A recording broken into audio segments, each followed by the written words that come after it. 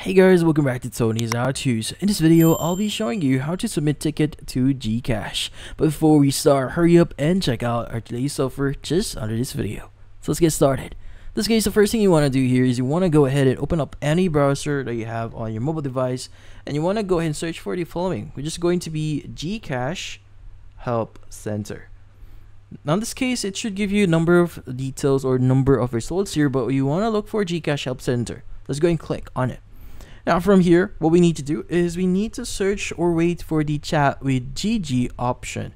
So it should be at the bottom right here. It's going to stick to your screen. So go ahead and click on chat with GG.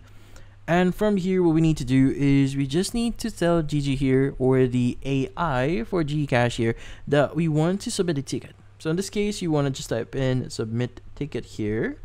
And from here, just press send. Now it should give you a reply here, which in this case, it should give you the button that says submit a ticket.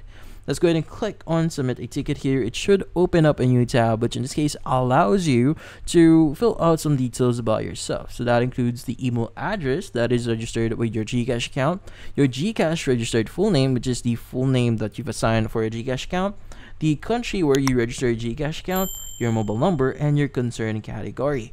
In this case, you want to go ahead and choose the appropriate one here. Like for example, if you're having troubles with cashing in, choose cash in here, and you want to go ahead and choose further categories here. So for example, I can't link my bank to Gcash here, and you want to choose some appropriate information here. By the way, the information that they'll be requesting here from you will be dependent on what your problem. In this case, maybe I want to say I'm having problems with VPI here, and you could go ahead and provide the date of linking. Now, also, if you have a screenshot of the transaction here or error prompt, go ahead and make sure to include that.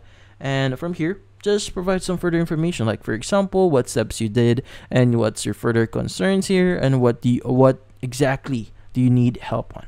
Now, also, if you have screenshots, you could go and click on add file or draw files here, and basically take videos or photos, or even attach some files here. But in this case, go ahead and just fill out all the necessary details here. And once you fill out all the information, just click on the submit button that you see at the very bottom here. And from then on, you should be able to submit your ticket, and Gcash, or in this case, a Gcash agent or representative will reach out to you. But in this case, that's about it. So if you found this video helpful, hit the like and subscribe button and watch our next video.